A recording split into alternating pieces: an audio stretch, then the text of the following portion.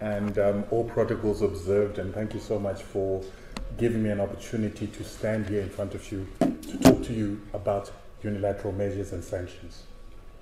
Right, so when I always start this story, I try to give the motivation for these sanctions.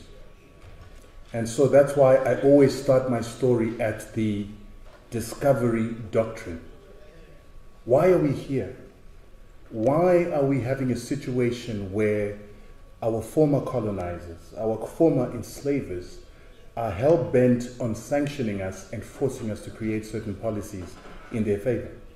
And the answer to that question is that in 1454, a doctrine was made by the Catholic Church and Pope Nicholas V, because there was so much fighting on the European continent. The Renaissance had brought in so much innovation, but this innovation had depleted resources. It had polluted the environment. It had depleted everything that humanity needed to survive on. And for this system to continue to exist, it had to expand. And so this Pope said to Europeans, you've got to go and expand into lands outside Europe so that you can survive. You're fighting yourselves. You're dying of hunger. You're dying of pollution. And it's time that you go to the new world and discover new lands and take resources from those new lands, enslave the peoples of those new lands, because those new lands are unoccupied. They are terra nullius. There are no people there. So when you colonize, enslave, and you do it into perpetuity. The United States exists on this principle. They are a colony, colonized by Anglo-Saxons. And the people and natives of America do not have rights. We call that a democracy. Canada, Australia, New Zealand exist on the same principle that believes that property rights only start with colonization. So Zimbabwe's sin is trying to reverse that injustice, trying to make sure that people remember what were the native rights. And so that's why when we went to war, fought for our independence for 17 years, and we successfully got to a point where we were almost defeating our settlers, the British and the Americans, Henry Kissinger, forced negotiations which led to the Lancaster House Conference. At the Lancaster House Conference, we were forced into an agreement that said that we were not going to take land for at least 10 years until we rewrite our own constitution after 10 years of independence. So for the first 10 years, we used the Lancaster House Conference agreement that said that land will be taken on a willing buyer, willing seller basis. After 10 years, we now had the authority to actually take our land. But South Africa needed independence. And so at that time, the head of the Commonwealth, Omeka Anyuku, asked the Zimbabwean government to hold back the changing of the constitution and taking of land so that South Africa can get its independence. And eventually, when that process was done, Zimbabwe had to start taking land. But it had to take land with the new rules that had been created by a new constitution that Zimbabwe was going to create. But Zimbabwe said, before we change the rules, we're going to create a new law that was called the Land Appropriation Act, or a Land Acquisition Act, that allowed the Zimbabwean government to now get land that they want, to give notice to the farmers, and to pay in Zimbabwe dollars. This was contrary to what the West wanted, because in the willing buyer, willing seller, they forced the Zimbabwean government to pay in foreign currency, which the government did not have. So the government could not acquire land to a certain point. But now that the law had been changed after this moratorium, then the Zimbabwean government could now take land and pay in local currency and get as much land as they wanted. The Europeans didn't like that. So they asked for a renegotiation, a nullification of the Lancaster House Conference at what was called the Landowner Conference in 1988. The Zimbabwean government and told the British government that you have to meet up with the promises that you made at Lancaster, that when we change the constitution, you will honor the deal, and you will also pay money to compensate your settlers for the illegal settlement of our land. And once that is done, you pay for the developments as well. The British government then began to make machinations to stop this eventuality. One they wanted the removal of the Zimbabwean government. Number two, they wanted to ensure that the constitution is not changed. So they began to pay through the Westminster Democracy Fund for a group of people that were called the Civil Alliance, Broad-Based Civil Alliance, to start lobbying Zimbabweans not to vote for a constitutional change. They lobbied Zimbabweans by lying to Zimbabweans that the constitutional change would give Robert Mugabe a presidency for life. And then they also began to tell Zimbabweans that a new political party will be created to contest the elections of 2000. While they were doing that, the United States and the West used multilateral institutions like the World Bank and the IMF to start denying the Zimbabwean government loans for reconstruction and development that were negotiated when we got independence. That the government of Zimbabwe will be given loans to rebuild the country from war and to rebuild the country from underdevelopment of colonialism on the basis that the Zimbabwean government will not require reparations for the war and colonialism. So the IMF and the International Development Association stopped giving Zimbabwe loans to create infrastructure. They made sure that from September of 1999, they don't give any money to that government so that there would be enough time for Zimbabwean people to be unhappy to vote for the new opposition political movement that was created 2 months later called the Movement for Democratic Change. Unfortunately for them, or fortunately for Zimbabweans, the Movement for Democratic Change lost elections or parliamentary elections in 2000. With that, the American government, the Europeans were not happy, so they decided that they were going to escalate their sanctions. And so they continued to remove loans to the Zimbabwean government from the IMF, from the World Bank, and other multilateral institutions, even though Zimbabwe had not yet defaulted on any payments. So this was tailored now to say, you've lost parliamentary elections, you are unable to change the policies of Zimbabwe, but what we're going to do is we're going to ensure that Robert Mugabe loses elections in 2002. And this is when you see that the Zidera sanctions of 2001 were imposed by the United States government to ensure that they can stop Zimbabwe officially from getting loans from multilateral institutions, but more critically, they will not be able to get debt cancellation from these multilateral institutions. This again was a contravention to the agreement of Lancaster House that got us our independence, where our government agreed that we will not demand reparations. We will reconcile with our former colonizers, and we will adopt colonial debt into Zimbabwe on the basis that when we are rebuilding this country, we're going to borrow monies that we might not be able to pay back because we are adopting colonial debt, because we are adopting the UN sanction underdevelopment that happened for 13 years to remove this colonialism, but the underdevelopment was passed on to Zimbabwe, the deindustrialization was passed on to Zimbabwe. So the agreement was they would give loans and the opportunity for cancellation of debt. The West were now undoing all those promises and trying to make sure that Zimbabwe would not be able to develop itself, but it was an abrogation of the very same laws and rules and agreements that had been made at Lancaster House. So Robert Mugabe decided, we are going to take land, the land is ours. The compensation of white farmers is supposed to be done by the British, who are the mothers and fathers of the colonizers. And so if the British will not honor compensation of their white farmers, then we will simply take land because the land is ours in the first place. So the sanctions continued on Zimbabwe. When the Zidera sanctions failed to remove, to stop people electing Robert Mugabe in 2002, then the American president declared a national emergency upon Zimbabweans. He called them an unusual and extraordinary threat upon US economic interests, foreign policy interests, and economic interests. And with that, they began to cite that the government of Zimbabwe was violating human rights of Zimbabweans. And for that reason, they were going to impose not only the Zidera sanctions, which are ironically called the Zimbabwe Development and Economic Reconstruction Act, which doesn't reconstruct Zimbabwe. It does not advance the economy.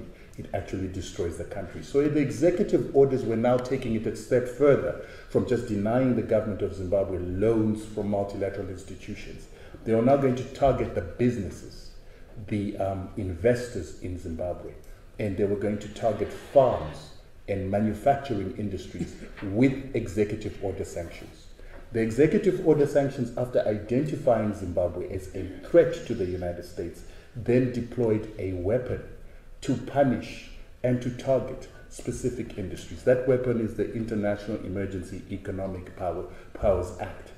That one stops United States businesses, United States financial institutions, and any other institutions or investors across the world who want to do business with the United States from making money, payment transfers, from lending money, from offering financial services, offering logistics, offering any form of product, technology, or even assistance, or what is called material assistance from NGOs.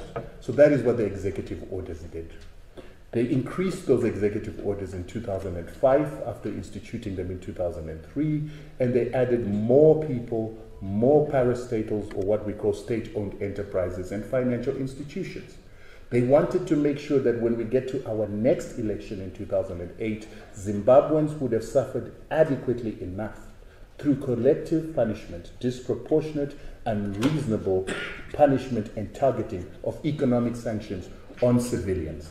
Now, many people would also question that weren't these targeted sanctions? No, they were not targeted because they were in the government of Zimbabwe, as Zidera was denying the government of Zimbabwe loans so that it cannot build hospitals, it cannot deliver services to its people, and so that it denies human rights and the enjoyment of human rights of all Zimbabweans. And these human rights that Zimbabweans were being denied include the right to life.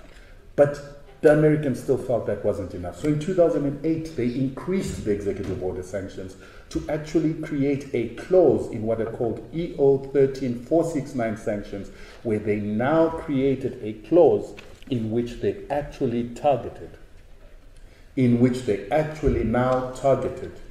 government of Zimbabwe, its municipalities, and any state-owned enterprises. No one could give them clearance, payment clearances, assistance. Even Zimbabweans were prohibited from giving services to these people. So we had gone for many years believing the allegation that the Zimbabwean government is being punished for violating human rights. We had believed this because of the media. But as time went on, we began to ask questions. Where has the Zimbabwean government, this juristic persona, been tried and proved to have violated human rights? Which court with authority and jurisdiction had actually tried the Zimbabwean government?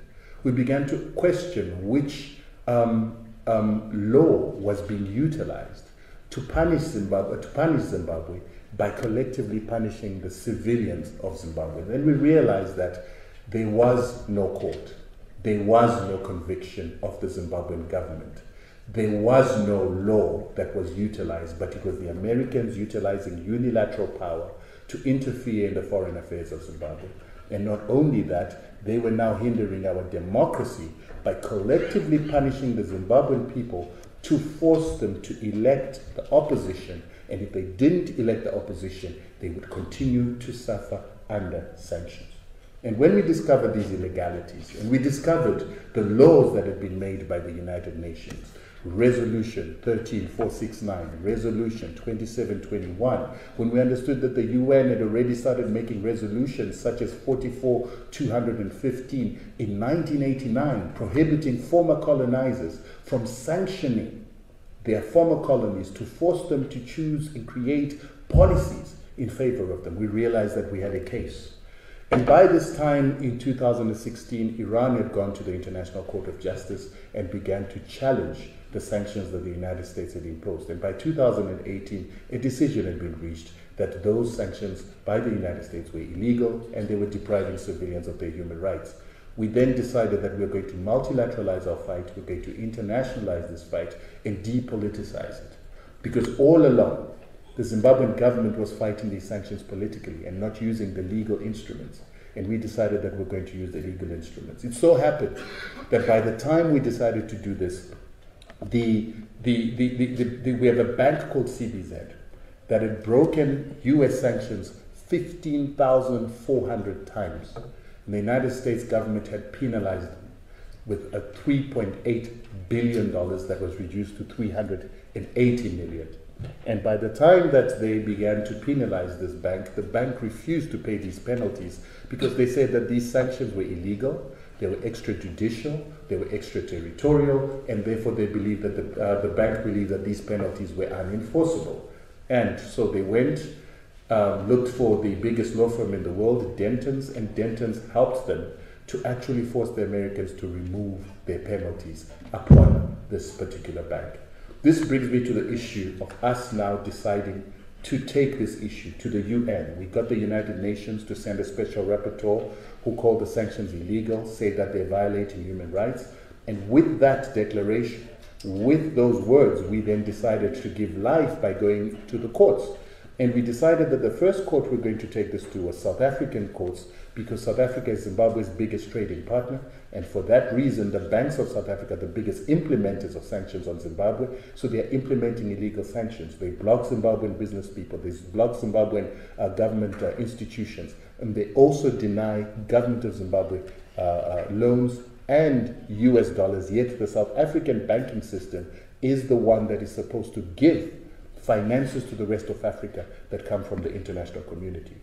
And so we decided to take those banks that are instituting these illegal sanctions to court in South Africa because they are contravening the constitution of South Africa by implementing illegal sanctions and blocking people from the banking system without taking people to court. Now, the arguments that have been generated by the banks in our papers is that we are not implementing US sanctions. But at the same time, in the same papers, they admit to implementing US sanctions on corrupt individuals. And we ask them, how do you know that those individuals are corrupt if you haven't tried them? They then try and run away from the point that they're implementing illegal sanctions by saying that they are de-risking. And they are de-risking from people that could potentially be corrupt. And so therefore, they are complying with the Financial Action Task Force regulations of de-risking so that they do not have reputational risk. We believe that that is nonsense because the Financial Action Task Force regulations are not international law. They are mere regulations, and those regulations are giving banks the right to discriminate, and to discriminate without trial, and to discriminate unfairly. We also believe that the discrimination is also racial because when we have seen companies like Glencore breaking international law, bribing people all across the world, being found guilty in the courts of the United Kingdom and being penalized, the banks of South Africa or anywhere else in the world have never de-risked from them. But every day they are de-risking from black and brown people who challenge the system or the Western system. And so we want to challenge that right of discrimination. And finally, the banks are saying, we are not discriminating, we're private organizations, and so we can choose who we can do business with. I don't think that just because you're a private organization, you have a right to discriminate. And I also believe that banks cannot qualify as private organizations when they rely on getting licenses from the constitutions of our nations and our governments so that they can serve public interest. And a bank account is a public interest and should be a right, and the banks should not be justified to close down people's bank accounts based on discrimination. These are some of the things our case is dealing with. It's unfortunate I couldn't finish to give you the solution to some of the issues that we're dealing with, but thank you so much.